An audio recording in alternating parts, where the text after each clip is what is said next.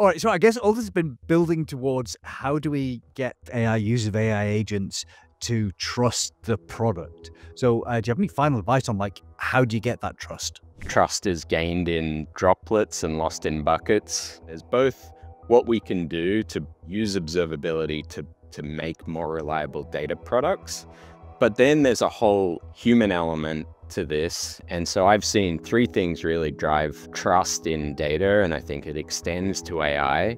But one is like you have clear accountability, probably want to avoid too much fragmentation across the value chain of the product, so you know who's responsible for the lifespan of this. Then you have an expectation of what quality and reliability means. And then the third one actually is like, we see when customers do go through data incidents, their ability to transparently communicate that to their end users, communicate uptime and downtime, is something that also builds trust. People understand downtime of products, but if you don't communicate it well, it can be a failure in that trust building. It just reinforces that trust is kind of built in production.